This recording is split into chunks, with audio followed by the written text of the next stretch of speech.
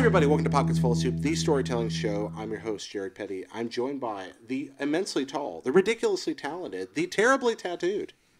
Yeah.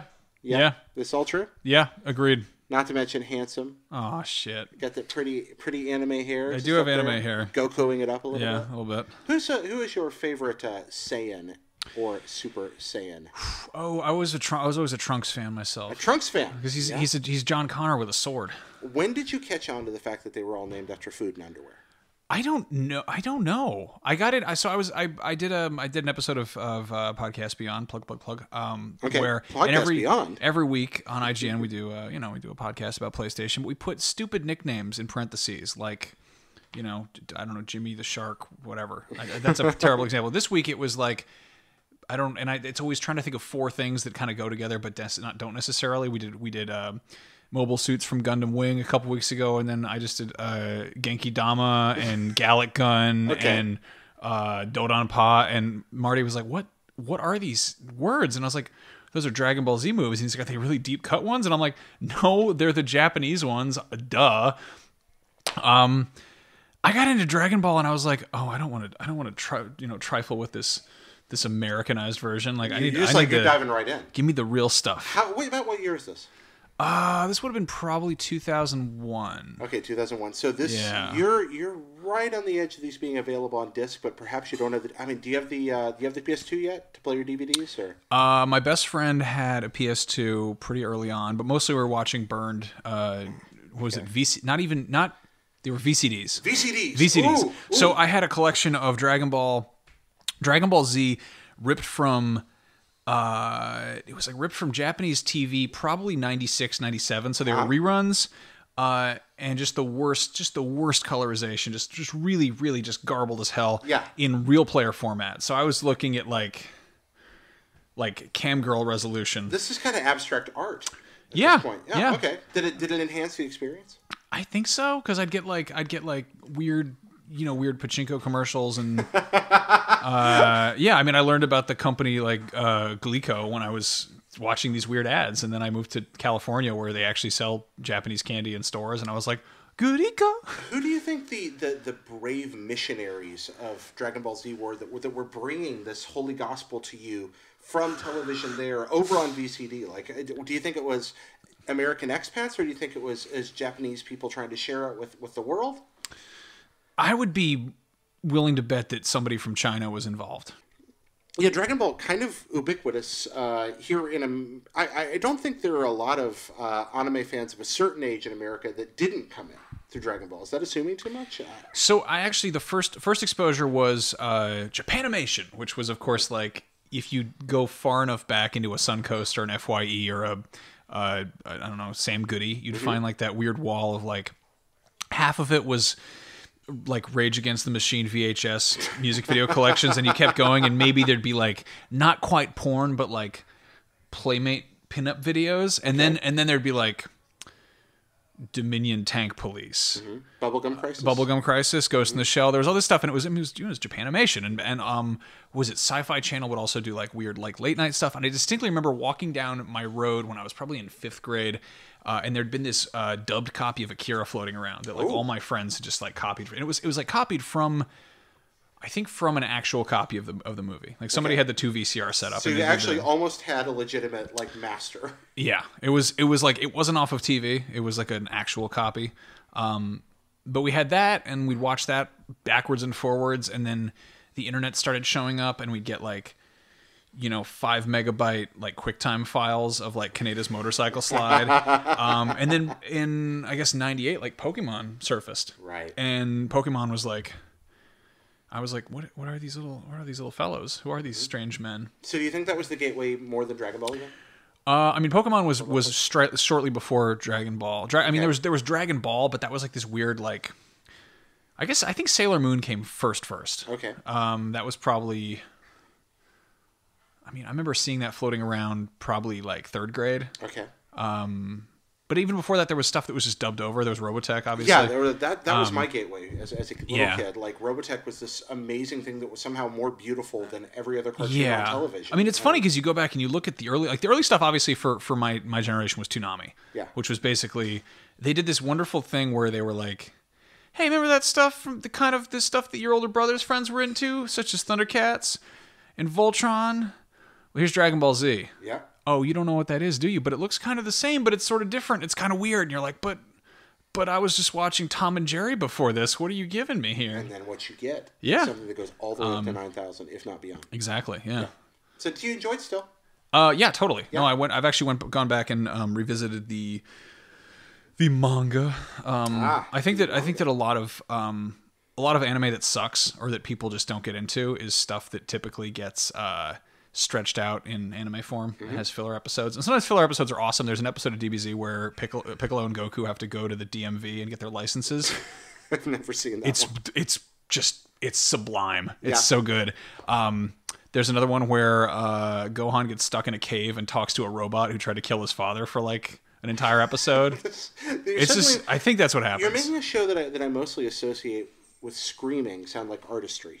I may need to revisit some of this. So that's the thing though, is the comic is where it's at. Okay, the comic is there are legitimately parts of the anime that are, I don't know, 5-6 episodes that are panels. Mm-hmm.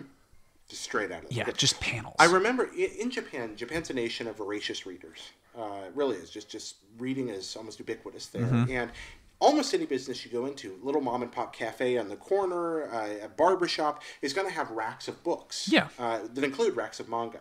I remember my shrink's office in Japan. Its bookshelf was pretty much entirely Dragon Ball Z, and Dr. Slump. Just this wall of Akira Toriyama. Toriyama's great. Yeah. It's funny though because I didn't realize that my first exposure to him was before DBZ. It was my friend playing Chrono Trigger, or just having seen Dragon Warrior ads or stuff like that floating around. Oh, I love that art. And it's just, I don't know. It was so strange. Also, the second that it clicked that was in the 80s, I think that explains a lot about my sensibilities because I was reading almost these time capsules that when they're released in the West, it's 2002, 3. Yeah. It's new, but this is stuff that was being published in Japan in the late 80s. Wow. I mean, if you look at it, there's the whole Trunks thing. He's traveling back in time to fight robot men from the future. Okay.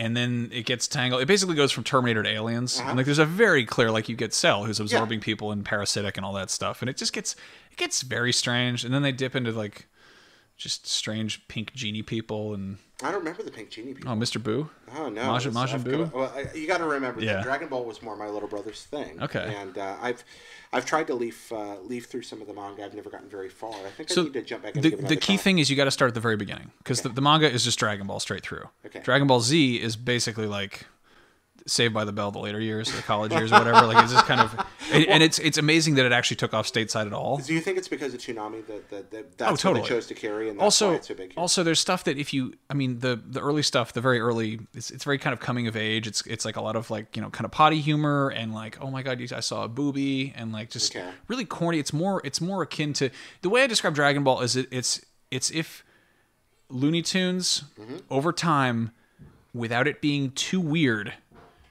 turned into X-Men. Oh, I love that. Yeah. What a beautiful analogy. Yeah. Will you please write that? I think I have somewhere. Okay, but that's lovely. Yeah. So, guys, you're friends of Pockets Full of Soup, I imagine, if you're watching here. If you're not and you're new, welcome. We are a show about the people that we're thankful for, the things that we're thankful for, the places we're thankful for, and this is a little off form from what you may be used to seeing here. That's because occasionally we're going to go out and do some more topical things. Today, this discussion, fairly random, of Dragon Ball Z is going to lead us into a discussion of one of my friend Max's passions, talents, and occasional dalliances. Yeah. Art. We're going to talk about art. That's right. The art, as it were, the visual arts. There's all kinds of art out there. And I guess Dragon Ball makes a pretty appropriate segue because Toriyama, as much as I enjoy Dragon Ball, to me, Toriyama, first, last, and always, is going to be Chrono Trigger and Dragon Quest. That's where I love his work most from. My desk at work is covered in slimes. I love that. Well, you are a revolting man. You're just leaving your fluids all over the place. Well, you saw my desk at the old office. It was kind of covered in horrible, revolting fluids. So I feel like that's just a totally eccentric thing stateside. But if you go to Japan, the slimes are everywhere. I was really surprised. I was in it might have been was it not an FHM? That's a magazine. HMV, is that a HPV? It's a record store that's 3 letters. I forget the name of it. I haven't been there since. FY? No, maybe I don't know. FYE. No, it's not that one. It's anyway. It's one of those ones that like. In the same way that like they still have Zima over there, this weird holdover from the 90s is still around. I was in there and I was like, like poking around in like the the video game section, the music section, and there's like one of those little kind of like kiosk checkout counters, and there's like a bunch of like just badass like Harajuku punk like whatever like Japanese people behind the counter. And I'm like, I mean, record store employees are kind of universal. They're always going to be cooler than you, no matter where you are. Well, look at what they do. You could be a 7-foot tall white guy with Mystic Gohan hair, and they're still like whatever. They sell you records if they so choose. Right. Yeah.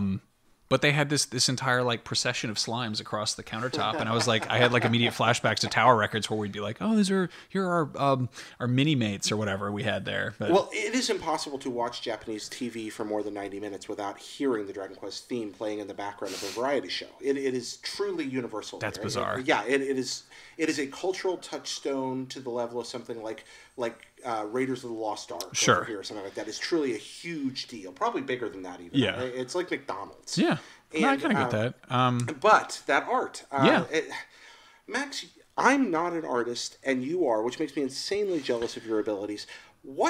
How do human beings take a collection of lines on a flat surface and turn them into something that we understand what it is and what it's supposed to be? There's a lot of different ways you can go about that. I don't think I'm a particularly good artist in terms of like I make stuff that is within exactly the boundaries of something that I'm happy with, and by the nature of that, I think other people also enjoy it sometimes. Okay. I've quit art probably half a dozen times in my life. When you say quit art, just been like, I hate everything and I'm done with it and throw it away. And like you just throw all your art away? No, not all of it. Just say you're never going to do it. Just the practice. Like I basically, it's like quitting. It's like quitting the track team to go be in a punk band. Like except more in reverse than that. It's funny we talk about this by way of Toriyama. The thing that I remember just distinctly making me do this the first time is leafing through a pile of Dragon Ball Z fan art, which was kind of it was just almost meditative. Mm-hmm. Like I used to come home from school every day and I think I'd either program the VCR to record Toonami, or I'd like bank a bunch of DBC episodes and I'd just sit there and just draw. But I'd always be drawing. It was never quite that sort of, when you think anime fan art, you've got the library, the school library printout of whatever it is you like that maybe has like the URL of the JPEG file from the GeoCities page that you stole it off of. Oh, okay. And you've got that on one hand. Fire for life. Yeah, and exactly. Angel Fire, what is it? Tripod or and there are some people who they'll take like a piece of binder paper, like they don't get like sketch paper or whatever, and they'll be like very carefully with pencil going over it, and then maybe they go over it with like ballpoint. Like they don't ever go full like artsy enough that they want to go get supplies. Yeah. And that's kind of like when you think like fan art, it's like that. I did sort of a mix between that and then people who are actually like challenging themselves and pushing themselves. But the thing that I was doing was more like, I never really challenged myself with composition. I was never like, I'm going to develop my own style. It was always kind of trying to ape Toriyama's style, but I'd kind of like move people around, or I'd move things around. Like I'd have a bunch of the manga open, and I'd be looking at the way he drew different characters, but then I'd also have like an action figure. I love action figures. That's one of my favorite things. And the most, I guess, hey, look over there excuse for having action figures as a 30-year-old man is that, oh, they're actually a great reference for art. And then people are like, oh, of course. And they're like, wait a minute. Why do you need to draw Ninja Turtles? You're 30, So are you saying that your entire infatuation with visual art is actually an excuse to keep a collection of grotesque man-child toys around? No, that's a good argument, though. I would love to design toys. That was actually my dream as a kid, that was to get into that. Do you work in sculpture then? Like, I've done sculpture. I used to make custom action figures, custom like Lego figures. No way! I was just like I did like this weird mix of, I did dork arts is what I did. Okay. I did like... How did this start?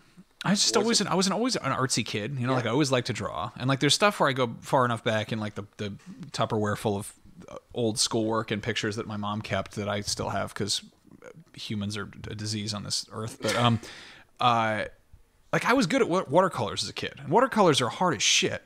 Yeah, like, watercolors, and it's like I was like using them the way you're supposed to use watercolors. Like there's a certain kind of there's a good way to do it. And then of course there's using them like you'd use inks or Copic markers, where you're using them basically color the lines and you're not really going for washes or anything like that. Okay. And when I'd have really good colored pencils, because there's a lot of artists in my family, and like my mom was always like trying to encourage me. Yeah. But I'd be like, I'm going to draw Oolong the pig, and I'm going to write Oolong the pig next to him, and I'm going to take up this entire piece of Bristol board with this like one picture that doesn't really do anything with the rest of the space. Like going through my fan art, there was always like this sense of, oh, you just put this thing in the middle and there's like nothing surrounding it. Like you're just floating in a void, effectively wasting paper. Okay. Which always fucked with me. And also like I'd go to art school, or not art school, or just art class with other kids who were like, I mean, I guess they would just be like, I'm drawing the thing that I do like a still life with flowers, or like I'm going to draw a thing that I'm passionate about. I'm like, I'm passionate about Future Trunks because he comes back in time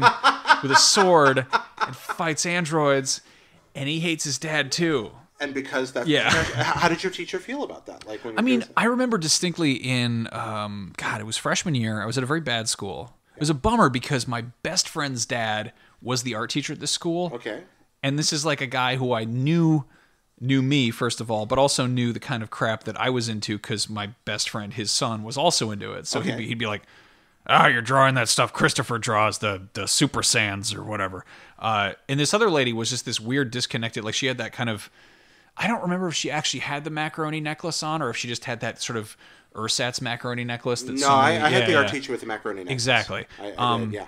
But she looked like if you hit Terrence Stamp over the head with like a cartoon frying pan, and she had like the sideways eyes and was just always kind of like, well now, which way did he go? You know, all the people on Earth, you went to Terrence Stamp. She looked like she had like the very bright blue eyes and the kind of spiky hair and just like a very round face. But then she didn't have the Terrence Stamp voice though. Neil before Zod? Yeah, I mean, That's more later, amazing. like Priscilla, Queen of the Desert, you know.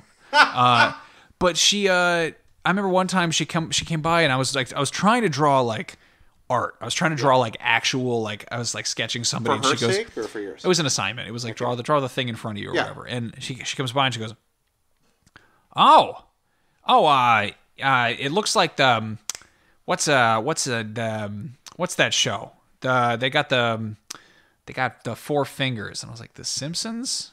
And she's like, yeah, the one guy, Homer, looks like, and I was like, at that point, this was like already like one of the longest running shows on TV. Yeah. And I was just like, what do you do? Like, what's your deal? How do you not know who Homer Simpson is? Yeah, and I'm like, I guess if you're, and that's always kind of bugged me about art, is that the separation of arts and entertainment has always been sort of, separate. Do you think that's true now?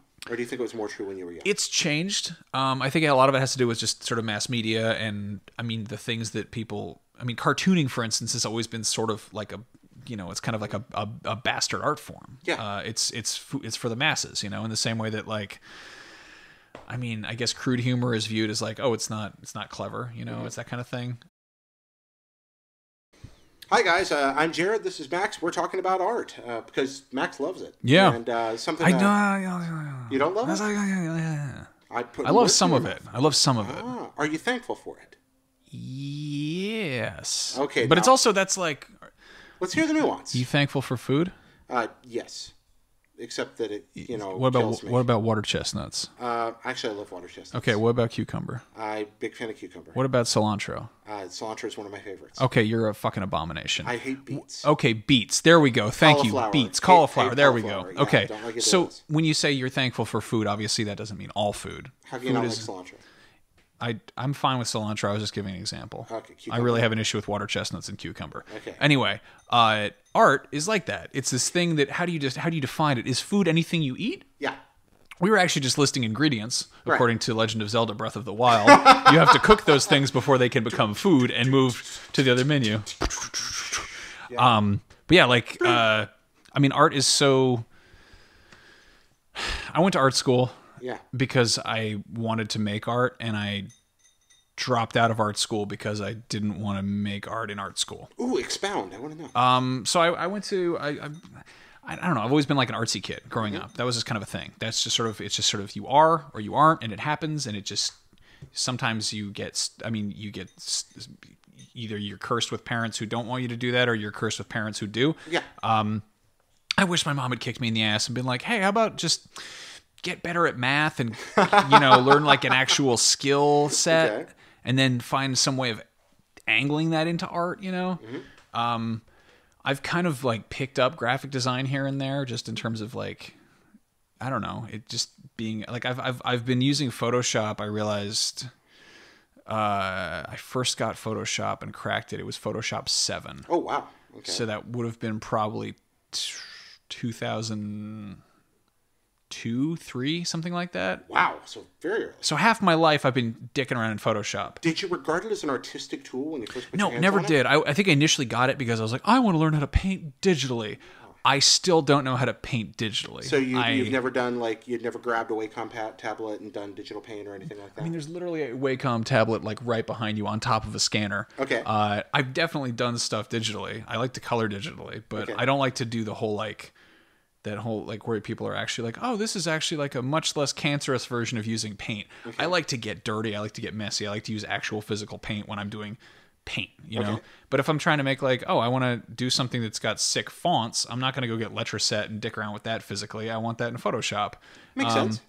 I also love just the art of photoshopping, which is, like chopping off something's head and putting it on something else. And the thing is, I don't have like a magnum opus. I don't have the stuff that I actually set myself up to be like, I'm going to make this. It's going to be awesome. I typically kind of drop the ball on. Like I'm much better at sort of, I guess the word would be like alla prima. Like alla prima is kind of like doing it in one sitting. Like painters will go out and they'll be like, I've got a model for an afternoon, and they'll be like, and it's like, maybe it's kind of sloppy. It's not like this beautifully like, perfect, like everything's just, they didn't just nail it. The model, maybe, the painting, no. But I'm better at those. I'm better at stuff on like on bar napkins, in the margins of binders. Like the stuff that I'm most proud of is the stuff that's forgotten. It's the detritus. It's the stuff that's left over. Were you a Trapper Keeper kid?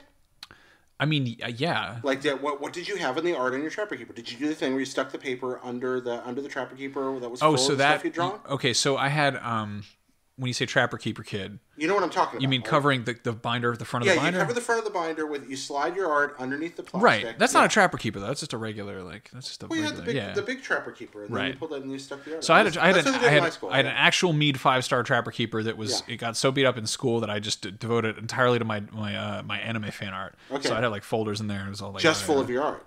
I don't think it was actually, there was an entire folder section in there that was for bubble jet printouts of JPEGs from Dragon Ball Z fan sites. Yeah. Correct. But then there was all my stuff in there. I'd zip it all up and I'd be like, well, time to go to work, and then I'd like plop down on the couch and be like, last time on Dragon Ball Z. Yeah. But no, like I was very prone to like, like I wanted to like decorate my school supplies, that kind of thing. So I would have I would make these like very, very complex collages digitally. Like I'd get like a Microsoft Word doc and I'd stretch out the margins so it covered the entire printable area of the page. Wow. And then I'd basically make this weird, like, just very organized collage of things that I thought were cool. Okay. None of them were cool. There was nothing cool there. Okay, you're being really self-deprecating. I've seen, like, you have art behind you. I mean, there's plenty of actual art. Yeah. You have talent. What are some things you created that you're like, I wouldn't have bad? I mean, just I like funny monsters. Like I like weird, like I like drawing critters. I've actually been I mean, I've gotten more into actually studying art, like paying attention to art. Well, you did go to art school. Yeah, right? I really liked art history. Yeah. I had an art history class in junior college that was taught by this wonderful, like, just very like soft spoken British lady. And she'd be up there at the front of the class, and it was right after lunch. It was at like 1:30 on like Tuesdays and Thursdays. And I'd get in there, and I would without question just be fighting to stay awake. Like it was like in some just bad spy movie where you're just like, you've been drugged and you're like, I need the antidote. And the only thing, like I would just be sitting there, and I looked like the worst student because I'd be like, that kind of thing. Yeah. And I aced every quiz. Because I'd be paying desperate attention. You were just relaxed. And I always felt bad because I'd go up and I'd be like, there was never any actual one-on-one time with a teacher because it was all just a lecture class. Yeah. The actual studio classes, I really like printmaking. That's the thing about art though, is that no matter how proud you are of something, like there's always room for improvement. Okay. And I guess I always see that with other people who are like, I don't like this thing. But there's like an odd, like, there'll be the thing that you're really proud of in the moment.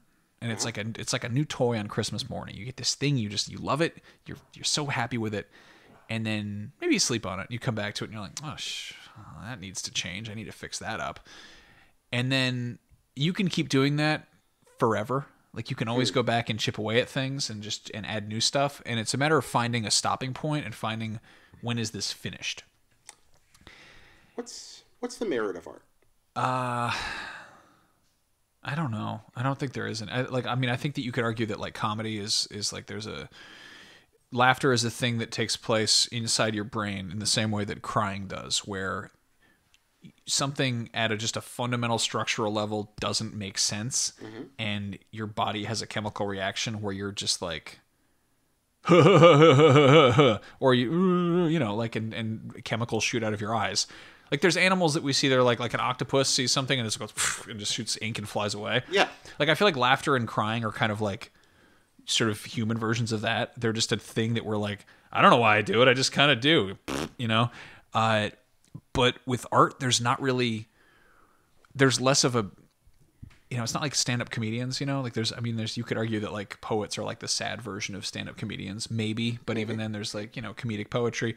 Art is so much more kind of nuanced and varied. Art is like, you know, sometimes it's like a tech demo, where a lot of modern art is like trying to prove a point. Okay. Like they're like, here's the thing we wanted to do. Like there's a thesis, you know, there's like, here's the idea here. Here's what I'm doing. I fucking hate Mark Rothko. I cannot stand that fucking guy. And I've gotten into so many arguments because I went to art school because people thought he was great there. But that guy's whole deal, my understanding is anyway, if you Mark Rothko just paints big ass squares. He looks like shit you get from Home Depot when you're thinking about painting one of your rooms in your house. Like, but there's like the Bear paint strip. Yeah, or if you go to like a really crappy hardware store and they're like they just put like we were trying to paint our living room upstairs and we couldn't decide on the right shade of gray. Okay. So because we're horrible procrastinators, we basically had like a homemade Rothko on our wall where we just had this one stretch of gray and then a different one between it and then another one below that, and it was just up there. And Rothko's whole deal was he's trying to create a sense of depth using just color. Like he's not using, you know, light logic or rules with all that. He's just trying to be like, oh, there's a sense of depth. And you know, there's lots of artists that I think there's that kind of that almost cliche at this point that when you say something is like untitled, you're like, oh, it's untitled. And the point of that a lot of the time is that if you give something a title, you're automatically giving it a meaning and a point, you know? But at this point, there's actually like it's kind of a, you know, oh, this is untitled number 20. And you're like, okay, well, so you've been doing this 20 times, you know, like it's also like, okay, so you don't have anything to say. You want us to find the thing to say. And it's like, I feel like it's become recursive. What's that? Recursive? I guess. I mean, I don't know. Like it's just, I think it's almost lazy. It's like, I mean, there's plenty of artists who do it, but yeah, I mean, art it doesn't have a point. It can. It totally can. And in fact, some of the art that has the biggest point is the stuff that's not considered art. Like what? Advertising, architecture. I mean, architecture is definitely like at this point we're like, oh, that's totally art. But it's also like, I mean, it's mathematics too, and it's a thing that has to function. No, I visited Florida Southern University a few times when I lived in Central Florida, and parts of that campus were designed by Frank Lloyd Wright. Yeah, and you could feel his anger at tall people. Everywhere you went. That was art, and I'm only half joking. Yeah, like, you would walk through the place, and it was this kind of. It wasn't just claustrophobic or constrained. It was deliberately so. You could feel somebody wanted you to feel a different way when you were in this place, and then you suddenly walk into a relatively small room, but it would be opened up, and you felt like you'd escaped from the labyrinth, and it was this, and it's like, oh, he managed to create light and air by drowning me on the way into this place that's not actually all that big, but suddenly feels so. Yeah. That's definitely art. I don't know if I like it, but it's art. I mean, then again, maybe was that his intention, or was that just a user experience, you know? Yeah, I don't know. Entirely. Yeah, so I don't know. I I like a lot of totally different artists. Like, I mean, in terms of like my favorite artists, it's not like I like this one category. Like, I've kind of opened up my tastes a lot. I went and saw a Wayne Thiebaud show. Okay. Wayne Thiebaud is famous for painting cakes, and like food, and like he does here's it's one called Three Machines, and it's just 3 gumball machines. And if you see it in like a picture of it, you're like, this looks like I don't know, like a Gap commercial or something. Like, this looks like something out of like a weird music video. Seeing it in person though, you realize exactly how much he's doing with the paint itself, with the physical, with the stuff. And I don't know if you've ever used oil paint. Oil paint sucks. I have. Yeah. It's really cool when you get it to work right, but most of the time you're waiting for it to dry. And if you get a little bit of it on you, you're never getting it off. And you also are probably going to die of either like heavy metal poisoning or some kind of new undiscovered cancer 7 years down the road. Okay. I had this painting teacher in art school who looked like an owl. Actually, she looked like the owl, like the Spider-Man villain. Okay. Like, she had like these crazy like curly hair and like weird little round glasses, and wore like. Do you think she was in fact like part owl? I think so. Yeah. Do you ever see her turn her head all the way around? No, but I'm sure she'd hide that. Except I also wasn't probably in the right major, because I feel like if she was like a new genres teacher, she would have done that. She'd be like, I call this one reflection. Like, you know. But she we got this lecture on the first day of art school, and they were like, oh, welcome to art school. I'm very proud of you. This is a very prestigious place to go. And then they were like, so anyway, we're legally obligated to tell you all of the stuff you're going to be using and how it's going to make you die. And she told this story about how she's like, yeah, back in the 80s, I was hot. I was a very sexy lady, but I also used to paint with toxic paint with my hands all the time. And I got some medical shit now. And it's also, it's possible she just stopped being hot. But she's also like, had I known that there was some of the stuff that's in this stuff, I would have used gloves, because that would have made sense. It's that abrasive. It's that toxic. No, there's so much stuff. And by the time that you like figure it out, like, I mean, you know, you think back to, I don't know, like in the 30s through 50s, when doctors would be like, a nice cork filtered cigarette, good to get that flavor in those lungs. And now the doctors are like, are you out of your mind? Here, have this gin and drive home. You're crazy. But like, it's the same thing with art supplies. Like, back in the day, they were like, oh, let's, how do we get the right color for clouds?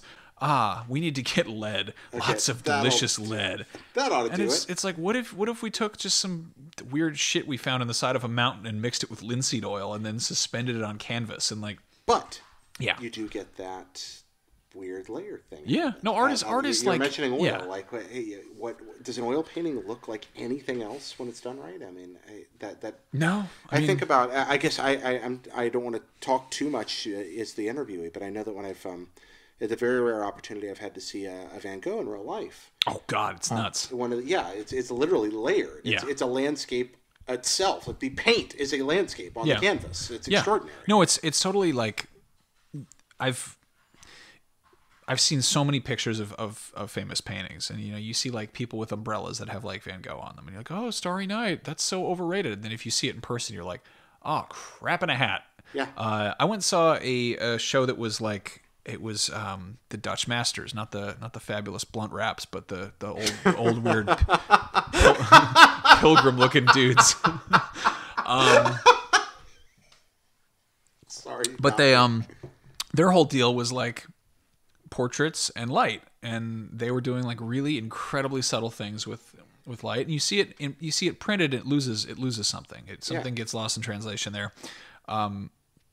Also, it's really hilarious to see a bunch of those in like one place. I like to go to art museums and just talk shit.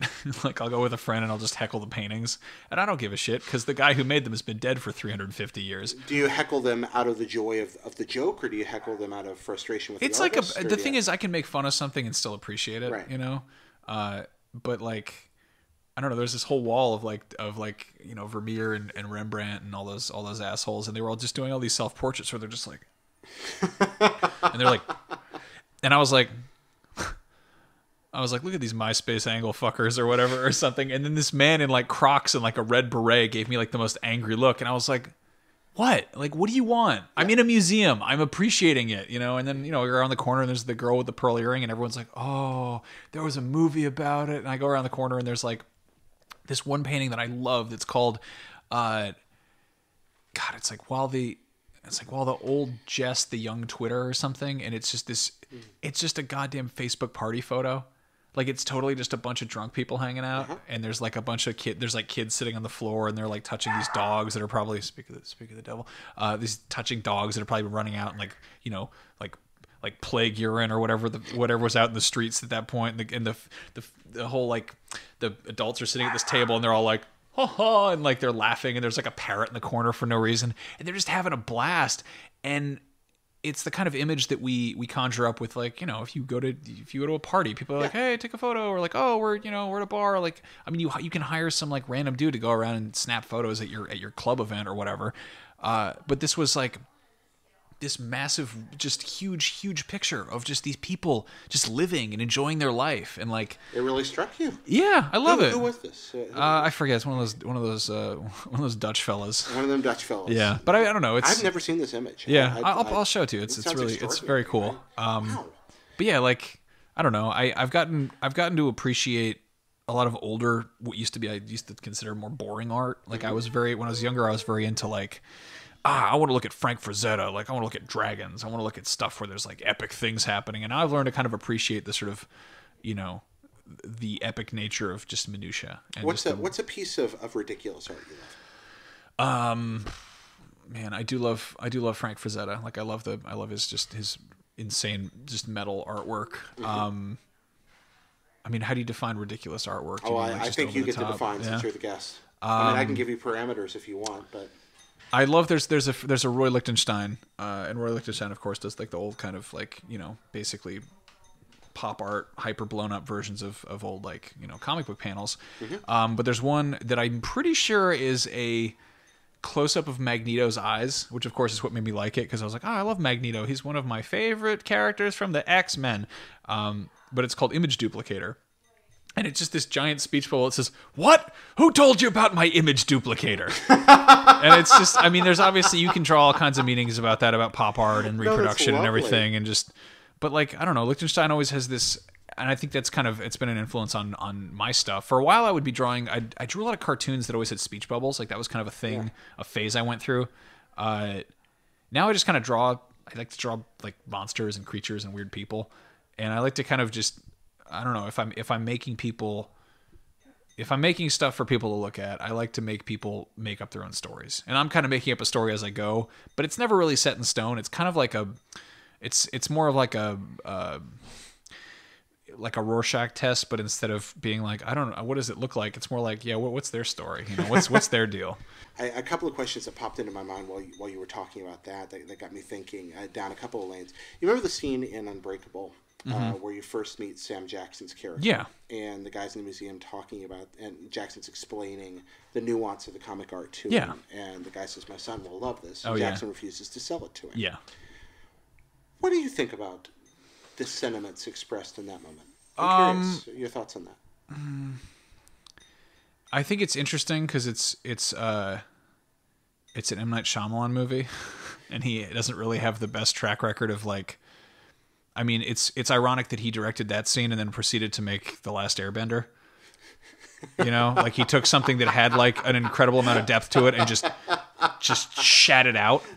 And it's like, I think the guy has had moments of being very talented, but it's also like, I think he kind of took this idea that a lot of people do where it's like, oh, comics are art. Comics are special and they're interesting, but and obviously, like Sam Jackson's character is he's a real person in that sense. Yeah. But the thought that, I don't know, some guy would be like, yeah, I'll pay that much money for my kid. It's just such an odd kind of pairing of like, of it's a kind of feels like an unrealistic situation. Yeah. Well, there's definitely there's kind of a strange unrealism. It's part of what I think it makes that particular movie work. Shyamalan drives me nuts, but I like that movie a lot. That scene, I could never figure out whose side of that argument I was on. I feel like I should be with it. Well, of course you give the comic to the kid because it's beautiful art, and someday he may be, even if he doesn't know what to do with it, maybe it's enough that I think about the. Well, but at the same time, it's art. Yeah. Maybe you want to protect. I don't know. I think that there's art. There's like original actual artwork. Nobody in their right mind would ever buy like an original piece of art, and if you do, you frame it. You don't give it to the kid to play with or read or whatever. You buy them reprints. You buy them trade paperbacks, or even used hand-me-down comics. Like my first exposure to comics, like properly, was a giant stack of hand-me-down X-Men, just old beat to shit X-Men, and I was young enough that I sort of knew they were valuable, and they were like my favorite things in the world. So of course I thought they were valuable, and I was like, oh, that's a first appearance of Iron Man. I looked it up, and it's like, no, that's like the first appearance of Iron Man 2020. Like, what are you talking about? Like, and I was trying my best to kind of line things up, but it wasn't really quite knowing what I was talking about. And I mean, it was fun. It taught me stuff. Like I'd pick up issues of Wizard and be like, oh, reading the price guide, but that's not appreciating the actual thing. That's not actually appreciating the art itself. That's appreciating the appreciation of value that these things have had. My father told me growing up, he had it was during the comic bubble of the early 90s. And I thought, whoa, look at the value of those comics. And my dad told me, he said, Jared, I remember throwing away my Fantastic Four #1.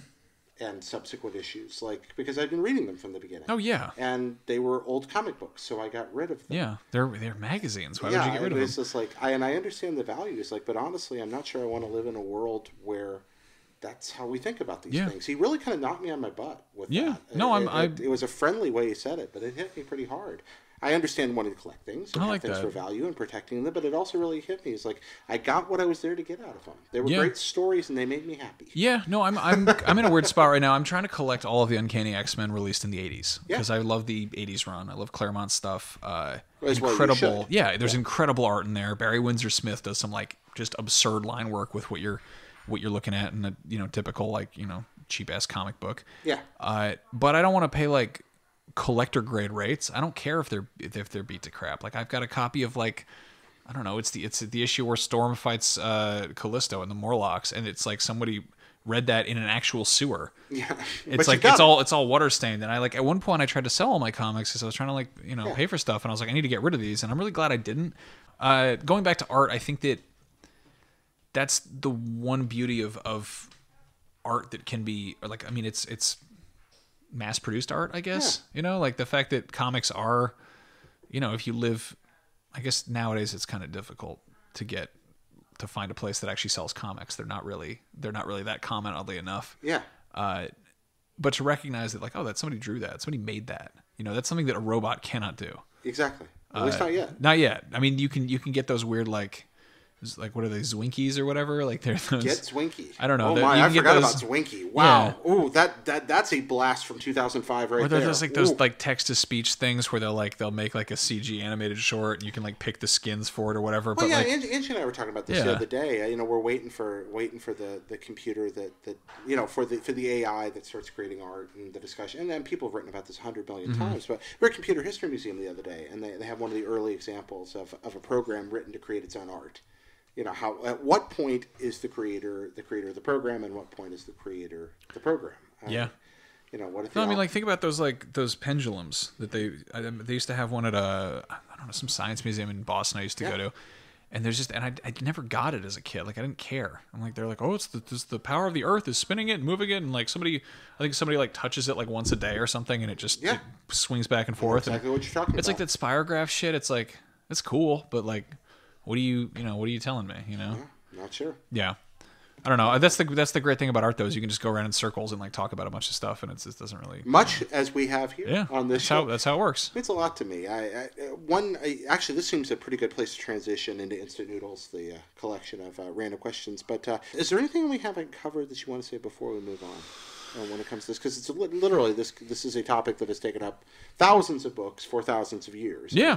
So here's one of my favorite pieces of trivia. Hieronymus Bosch, who's known as kind of the Mad Monk. He's he lived in this place called Hertogenbosch. Are you a Bosch guy? I'm a huge Bosch guy. Look at my critters and my monsters. I love Hieronymus Bosch. I've always loved him because when I was a kid and I was dragged to the art museum, I'd be like, okay, there's a painting of Jesus. There's a painting of cows in a landscape or whatever. And then you go around the corner and they're like, what is happening there? Yep. If you've never seen a Bosch painting. Who spilled blood all over the Pokemon? What happened? Bosch is just a weird dude. And his whole thing was it was all religious, but it was also people are like, oh, he was a crazy monk, and like historians don't really know what his deal is because and his style was always very sort of like rudimentary, like he's kind of almost outsider art. He lived in the middle of nowhere. People are like, was he part of like a sex cult? Like, what's the deal with that guy? He was practicing at the same time as Da Vinci, which is one of those like. Da Vinci, of course, was living in, I don't know, where did he live? Da Vinci, Florence. Was he Florence? Okay. Yeah, he was Florence. I mean, he probably like took like weekend trips, like staycations or whatever. You go down. I don't know. I clearly don't know enough about this, but I know that he was inventing like flying tanks and like parachutes and gum. Yeah. The pot-bellied stove, bifocals. I might be mixing up with Ben all of those. Franklin. Yeah, he invented but all I mean, of those. yeah. I mean, he was Democracy. he was made a Gatling gun that shot the original Renaissance man. Like he was that guy. Kind of his deal. Yeah. He literally had sketches of cathode ray tubes in his notebooks. Yeah, it's nuts. And then the fact that, I mean, you've got him and then you've got like Bosch up in the mountains and he's like, yes, but what if the tree was having sex with the bird and the bird had feet that are knives? And you're like, what's wrong with you? But I mean, I think that's kind of art in a nutshell, is you can go back, you know, that far. Yeah. And people are like doing incredibly drastically different things. And I mean, it still carries through to this day. Like you'll have people being like, oh man, I smeared some poopy all over this canvas because I hate my stepmom. And then somebody else is like, I 3D printed an entire edible cathedral. And you're like, well, these are, both of these things are terrible. I don't want either one of these things. But I don't know. Art's what you make of it. You know, it's if you say you don't like art, then I don't know. It's like saying you don't like food. You suck at it. I imagine there are people that don't like food, and I imagine there are people that don't like art, but I imagine there are not many of them. No, I mean, I think people get scared off of it. Yeah, I think I they overthink it, and it's like... I agree with you. Yeah. No, I think you're right there. Max, thank you for this. It means a lot to me. Of course. Thank you so much for sharing something you care about and a unique perspective on it. I'm ridiculously jealous of you. I have no acuity for visual art. It's because I have this funny dog. I'm also jealous because of that funny dog. That's true. That's really kind of like a canine battle cat back there. Yeah, it's a weird dog. Wow. Here's some of my art back here, actually. Yeah, actually, we have karate going on over here. This one's almost a true story. Yeah. So here's me in my prime. That's you in your prime. This would be me probably. This was a junior college joint. This was 2008. So there's me, and I'm at the 7-Eleven in Sonoma. If you want to look it up, it's on West Napa Street.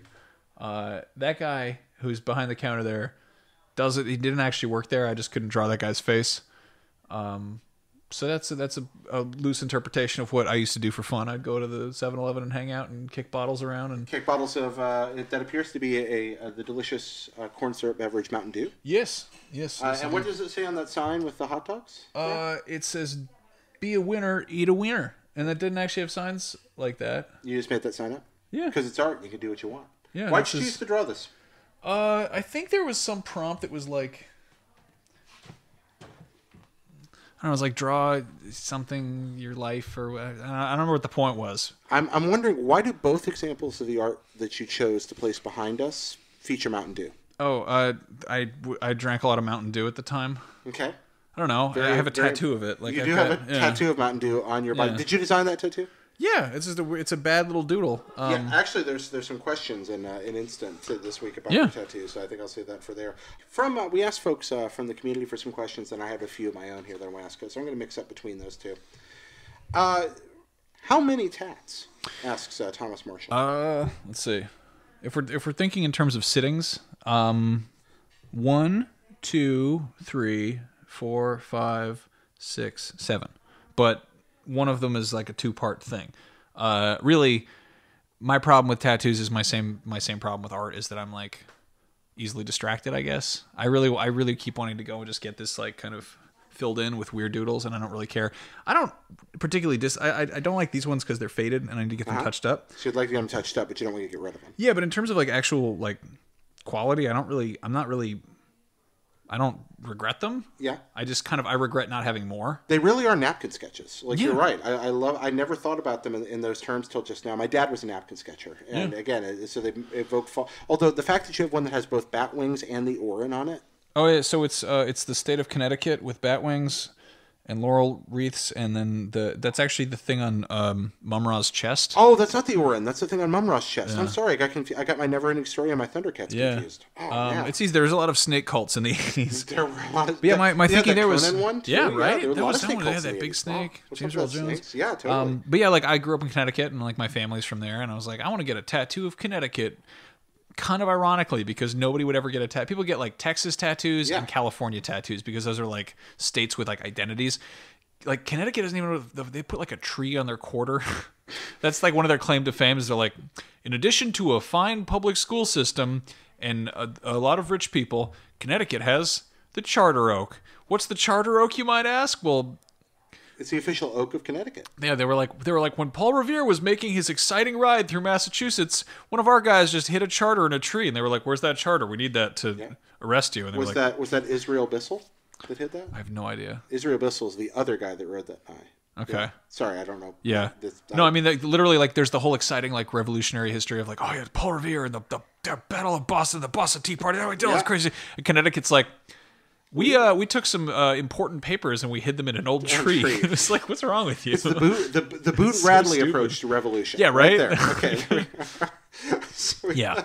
If you could get any tattoo, what would it be and where? I assume you can get any tattoo. I can theoretically get any tattoo, but that requires putting away a certain amount of money or being okay with spending a certain amount of money. Those are two things that I'm kind of bad at in both directions. Like if money were no object, if you were to use that fat comedy button cash to solely for tattooing. Oh, I really want to get I started photoshopping this. It'll at least be a t-shirt that I make for myself and don't sell, just print it out for myself because I like it. I got some of the original Kenner Aliens action figures, and I very carefully cut off they were carded toys, but they were like the bubbles were all fucked up. So I cut around them because I wanted the card art. And there's that big purple alien that's going like, and there's a kind of green doorway in front of him, and I want to put that together with some cover art from old like lounge jazz, like Les Baxter and Martin Denny and Esquivel, and there's these bongo drums. So I want the alien to be like about to play the bongo drums, but they're with like palm trees and shit in the background.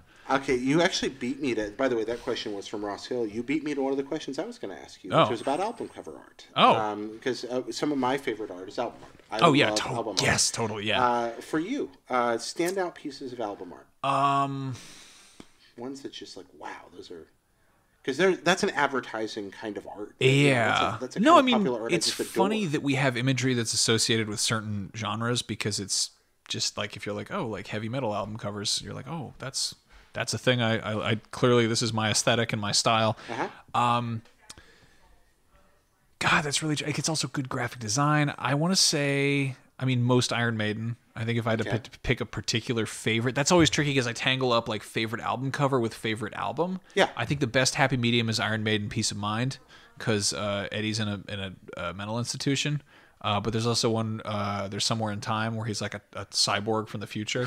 And then there's like Killers when they were still kind of starting out, didn't really have the budget. So he's just like a guy with an axe and he's like, eh? But you just like that kind of consistent theme. I love that. Okay. Ooh, no, good answer. Screaming for Vengeance, Judas Priest, because it's just the most.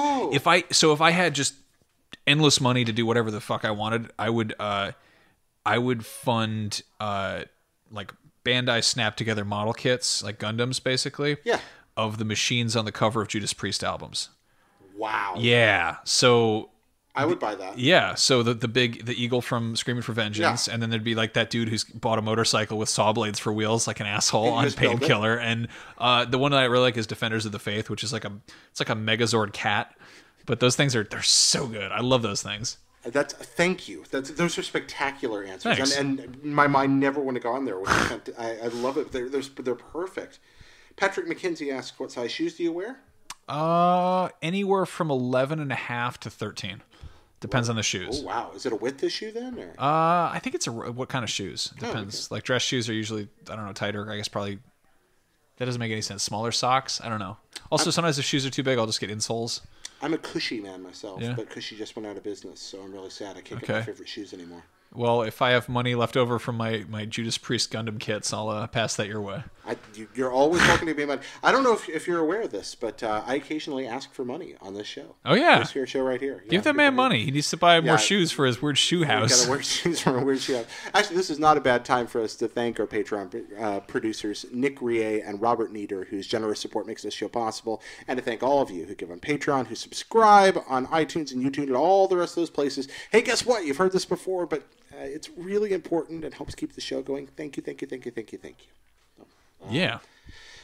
Heading back in here. I'm getting a message while I'm looking through these, so I'm going to ignore those messages for now. Favorite food to cook, asks Pete Lannon.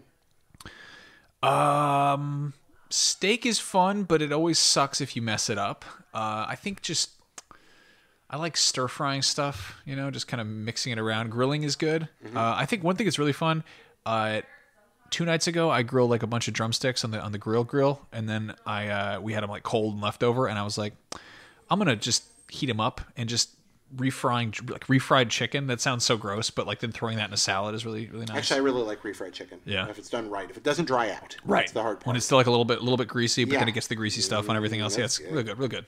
Phil Mansfield asks, pizza flavored cake or cake flavored pizza? Pizza flavor? No, wait. Cake flavored pizza. Cake flavored pizza. Because that's it. You can do like dessert pizzas. Yeah, totally. That does exist. Yeah. But ever been to Cece's, my good man? I don't know a word you just said. Oh, okay. Cece's is, I don't even know if they exist anymore, but Cece's was a place that for a time you could spend, I believe it was Did they cease to exist? They might have ceased to exist. They might still exist, but it was a quote unquote pizza chain where you could walk in, and it was for $3.99 or $4.99, some ridiculously small sum, buy unlimited pizza off their bar. And it tasted like the kind of pizza that you could buy for $5 in unlimited quantities off their bar, but they would always do terrible dessert pizzas at one end of the bar. I remember that. So they actually do have cake flavored pizza. It's called a tart. Like that's just that's just what that is. A tart. A tart. Yeah, a Pop-Tart. Yeah. No, that's a square cake flavor. It's a school lunch pizza of cake flavored pizza. There you go. That's the one. There we go. We have a question here from Chris Haymans, who asks, which anime should I watch if I've never watched anime? If you want a movie, you're up for a much better experience. I would recommend either Spirited Away or My Neighbor Totoro. I think those are two of the best things ever animated, period. If you want something just kind of like insane and gritty and a little bit hard to follow, but also just stunning, Akira. If you're willing to like power through 28 episodes and get one of the better, just start to finish kind of stories and things, Cowboy Bebop. Yeah, Bebop is kind of good go-to series. It is. Bebop's ridiculously good. Yeah.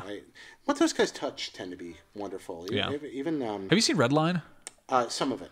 Redline is another good one. Redline is effectively just like if Speed Racer was literally taking a lot of speed. Yeah.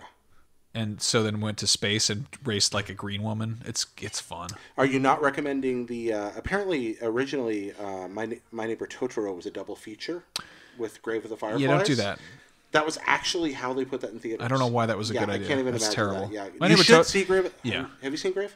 I never finished it actually. I don't like that. It's very hard to watch. It's really good, but golly, ooh, yeah. Gosh. But yeah, I think again, you're Captain Anime, but I love all the things you just brought up. I'm like a lapsed anime fan. Second Lieutenant Anime. Yeah, I'm an anime fan the way Kevin Smith is Catholic. Like, I don't really made Dogma. That's yeah, well, right? yeah. Alanis Morissette was God. She opened her mouth. Alan Rickman was there. He's like everybody covered their ears. And guy's head exploded. Yeah. Ben Affleck's head. It's true. Exploded. In the movie. That's a weird movie. It's a good movie. Yeah, I like it a lot actually. I like the fact the angels were banished to Wisconsin. I find that joke very funny. Yeah. Also the whole like just the John Hughes thing. Just the fact that they're like, why would Jay and Silent Bob be there? And that actually that movie got me into John Hughes. No kidding. Yeah. I went and saw that movie with my bride to be and my theology professor, the head of my theology department. That sounds just like a really hellish date. Actually, it was pretty great. We had a good time. Yeah, it was the head of my theology department and his wife and my wife. Strange man. It was fun. We had a good time. It was a good talk afterwards. Let's see. What's your favorite thing you've ever created? There's a hard question. Yeah, that's a really hard question. Yeah, Yeah, favorite questions are always difficult. I like them. Probably my old show Study Hall. Like that was basically me kind of dumping my brain, and it was themed episodes. So it was like, hey everybody, this week I'm at the end of the world from Fallout or whatever. Here are things you might like if you like Fallout. Okay. From Cam. Oh no, that was from Cam right there. Pardon me. This one from Stevie. What's your favorite mundane adult thing to do? Mow the lawn. You like mowing the lawn? I fucking love mowing the lawn. Really? What is it about it? I mean, you're using a gasoline-powered war machine to just fuck up some grass. Also, I'm really bad about it. Like, my lawn is just... My lawn is like, if you had a... I don't know if anyone's ever gotten a haircut. It's like, no, here's what it's like. It's like those dogs that they find on the street and make Reddit posts about, where they're like, we found this dog, he's barely recognizable, and they're like, here's what he looks like now, and it's like, he's still dirty as hell, but they just cut his hair. Yeah. Like, that's my lawn. Like, I've got all these weeds and shit coming through, but I just am like, ah! My favorite thing about walking through your lawn is actually the porch where you have a very nice, kind of pristine, cute house, and it's got little quirky things on the outside. My favorite is, for some reason, there's a single human skeleton foot just sitting on one of your steps all by itself. We went to buy Halloween decorations at like 4:30 on Halloween, and that was all they had left. Just one skeleton foot? Yeah. Well, I think we're recording this in March, and it's still there, which is kind of wonderful. Well, yeah, it's sick. I also have I don't know. I'm like I go between being like this sort of like Hank Hill like lawn dad type where I'm like, I need to trim the grass, it's getting real nasty out there, and being like Glenn Danzig, where if like my chimney exploded, I'd be like, I don't give a fuck, I'm gonna leave that up there, let the homeowners association call me about my scary bricks. Can we just sit now and shift the entire conversation to King of the Hill for the next 6 hours? Oh yeah, okay, we can just do that, because that's my favorite. I love that show so much. I think it's my favorite thing that's ever been on TV. It's so subtle, and I need to go back and follow through with like the late episodes, because I went through like a binge watching era with that, and like the first X number of seasons I'd seen each episode like 4 or 5 times, and I know that they're huge at kind of like their big finales and their plot points, like the whole Megalomart explosion, and then there's like, and Lucky shows up, and it's never not good. Like the show's always consistently good. I think it's less good when Lucky's around some of the time, but then there at the end it gets really good again. I think you need to go back to those episodes. I should check it out. There's a lot of stuff in those seasons worth going to. Oh yeah, totally. Oh man, we're gonna do if you guys, and don't just until you try it, folks. Let's see. Ronnie asks, has meeting your dad changed your view on whether or not you want to be a father? You came on the show before and talked about the story of meeting your father as an adult. Yeah. Which, by the way, guys, if you haven't watched or listened to, it's a pretty amazing story. So I think that, I mean, since a pretty young age, there was always sort of like, I always kind of wanted to be like when I was a kid, I was never like, I don't want kids. Because when you're a kid, you don't know what that means. You don't know what like an undertaking it is to have kids. I'm actually at the age where I should start thinking about that seriously. The fact that I do suck at mowing my lawn and there is like a small skeleton foot on my porch is like kind of indication that maybe I'm not quite ready. So I'm still kind of piecing things together, but it's like that terrifying reality that like when the waitress gives you your menus and you're like, I should pick out something to eat. You're like, maybe you don't do that. Maybe you just space out, or you like, look at stuff on there and just don't really think about what you particularly want, or maybe you talk to whoever you're eating the meal with. But then the second the waitress comes back, you're like, oh, fuck, what do I get? It's kind of like that as you get older, and you have to actually be like, oh, do I want this thing or not? But instead of it being like a burger, it's like a human person who you spend the rest of your life with. Meeting my dad definitely changed my perspective on it, because at one point I was like, it was almost like I want to have kids out of spite, or like out of like, not spite, but like out of like proving kind of him wrong, or like, my dad wasn't around, I want to prove that I can be a good dad in spite of that. But having him around makes me like, I don't know that there's something in me, like it's kind of like a weird like blueprint, being like, oh, like you'll figure it out, and you will be okay, and you will get the handle on it. But yeah. So that's a remarkably John Updike answer right there. Like that's wow. Yeah, I mean, if anything's made me change my perspective on having kids, it's growing up for the progress of time just continuing to do that. So yeah, do its thing and Yeah. gradually bring that day of decision closer and closer. yeah. What if it doesn't? I might have to get more skeleton parts on my porch to scare away the neighborhood children so they don't come on my pristine lawn. I think that foot is really, really lonely out there. Yeah. I also love your description of lawnmowers as motorized death. My favorite thing about lawnmowers is when you run over a turd and it just smells like war. Yeah, that is awful. Like I'm always just like, oh, it smells like burning and shit. You're just like, oh, it's probably what Battlefield 1 would smell like. I don't want to play down. Like I've been, I understand the power of trauma. I really do. Like, Yeah. Horrible things can happen that are traumatic. But when I was a teenager, I was pushing a push mower and I accidentally ran over a baby bunny that was hiding. Oh, yeah, you grass. told this story. Yeah, that messed with me. Yeah. Don't shred a baby bunny in a lawn. No. They scream. Oh. It was one of the most awful things. Yeah. Yeah, I still... Okay, I don't know why I told this right. Oof. Man, another one about the... Grace is asking, I want to know about them tats. Okay, well, I think we got that. We got the tats. Another one about... Wow, Twitch wants to know about the tats. Okay, all right. Here's another one. I got one on my ankle, which no one ever sees unless they go to the pool with me, which is a rarity. I don't go to the pool a lot. I don't know why I'm saying it like that. It is the word danger, and I did it myself with an X-Acto knife and some India ink in art school because I was hanging out with a real weird girl, and we were just like, hey, let's stay in tonight and so you made give ourselves tattoos. Prison tat? Like, pretty much. In art school? Yeah, and it's like, I don't know, it's legible. It's very like, why'd you put danger on your ankle? And I was like, as I was like, just being young and stupid, and I don't know, it's just a dumb thing. I'd love to get it covered up with something else, but it's also like it's always covered up with socks, so I don't really think about it. Like if it was something that stupid on my body, I would have had it taken care of by now, like on my visible body. Yeah. But it's not, so people are just like, does that say dancer? Were you a dancer? Did you like to dance? And I was like, no, I don't like to dance. It's danger. What's really funny though is the girl that I did that with.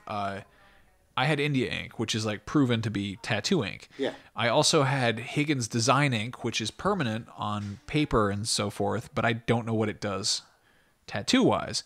She used blue Higgins design ink. What's it do? I don't know. We don't hang out anymore. I'm not marrying her. She's crazy. But she gave herself like a word that said rad with 2 exclamation points. And whereas mine was on the inside of my ankle, hers is on like the sort of the side of her foot. So she might just have some really weird, like fucked up tattoo, or she might just have like a scar or something. Oh, I wonder. But yeah, that's what's really great though is she was like, she was a very nice girl, definitely kind of out of my league in terms of what she was like willing to like. She's definitely more into drugs and like crazy, like kind of being like crazy like that, you know. Like I think it was the fact that she sort of had like a She was rich, so she had that like rich girl crazy going on. I don't know rich girl crazy. I haven't been around it. It's terrifying.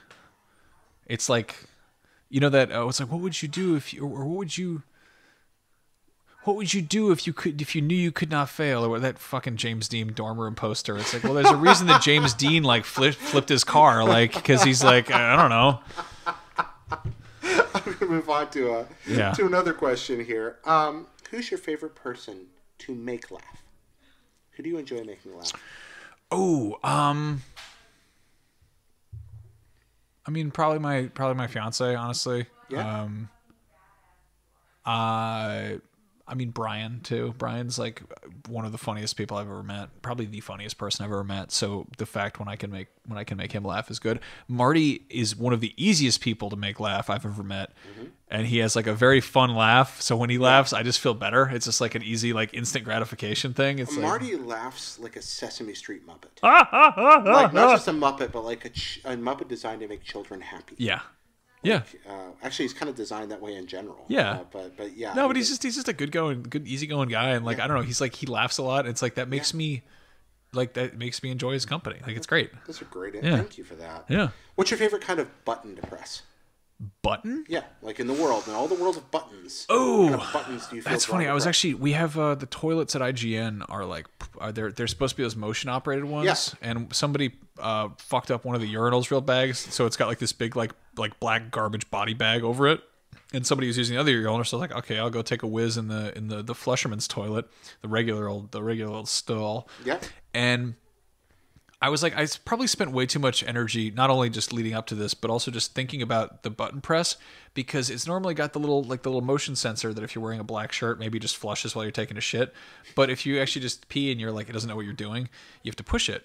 And it was like a keyboard button. It wasn't like an industrial, like, it was like a tick. It was like Tiny a little, it was like a digital button. just like a little click, not like digital, but like more. It was like a vac metalized like plastic, like it felt like a keyboard button. Yeah, clicky. And I was like, this is like I'm like, what is in there? Is there like a computer? Like what? There's got to be something going on back there. Yeah. I don't know how I felt about that. I think arcade cabinet buttons are great. Those are like a kind of classical button. I like those.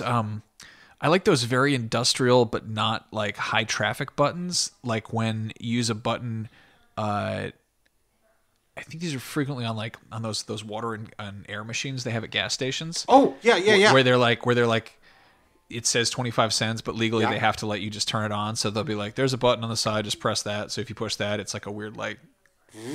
Yeah, I know the feedback you're talking about. Yeah, that's a wonderfully lucid description of that. Wow, that was beautiful. Thanks. I like buttons. What's something you enjoy doing when the power goes out? Not working. Yeah, I feel like so you're thinking about at work. Like most of the power outages I've experienced recently have been we don't have thunderstorms in California. Like I live in an incredibly like wired part of the country. Whenever there's been a power outage, it's been either at work, one of my various jobs, and it's hilarious because I work on the internet, so people just wander around and they're like, I don't know. Like, we'll just like, I would say get drunk is fun. Like get drunk in the dark because there's something so apocalyptic about that. It's like, what are we gonna do? And it's like, well, nothing's bad yet, so let's get drunk. Last question for today: if you find yourself at home watching daytime TV, what is it? Oh man, I don't have TV, so I can watch anything I want. If I'm sick, I have a select bunch of movies I like to go to. Yeah. Like if I'm sick and I'm like really sick and I'm like feverish and I want to just kind of like just see where that goes, I'll put on David Cronenberg's The Dead Zone. Ooh, nice. Because it's just so weird and off the rails. Yeah. Or I'll put on Blade Runner, the director's cut. Not the final edit, but the director's cut, because it has these long just banks of silences. Yep. And if I've been taking like NyQuil or whatever and I'm like legitimately sick, I'll like drift in and out.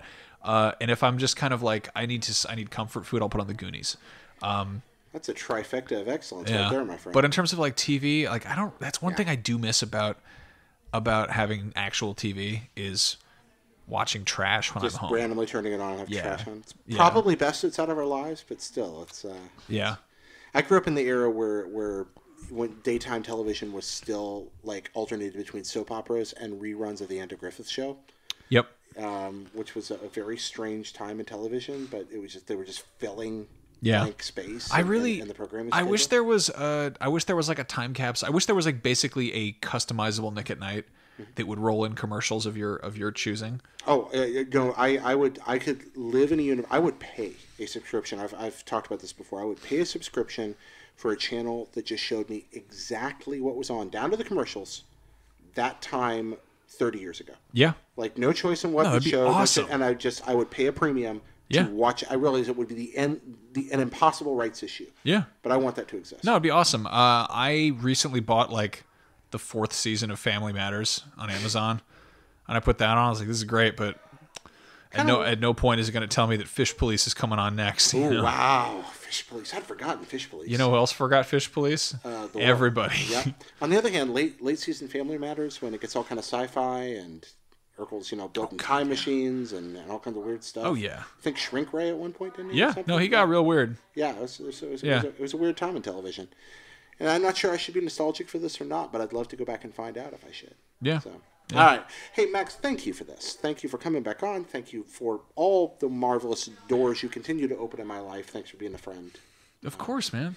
Thanks for hanging out in my weird, like, just makeshift rumpus room set. My favorite part I feel like a real YouTuber. Yeah, I haven't been down in this room before. I've been to your house many times. I've never been in this room. Yeah, this is a room that kind of shifts around. We don't really use it for much. I don't know how to use it for much, but I want to point out this is not my manga. This is not my. It's not mine. It's my fiance's. That's somebody else's. I don't read the Ranma. I don't read the Naruto. I don't read the Dragon Knights. I don't know what that says. Okay, but you don't read those. I love that you have an exercise bike in your basement. That's my favorite part. That this says adulthood. Yeah, I don't use it. Ever. Oh, I know. That's it. God, no one does. Yeah, it actually has a spray bottle of cleaning liquid like hanging over the handlebars. Yep. It's great. It's kind of wonderful. I wish folks... Guys, thank you for watching and listening. Max, what do you got to plug? Oh, you can check out all kinds of stuff that I do.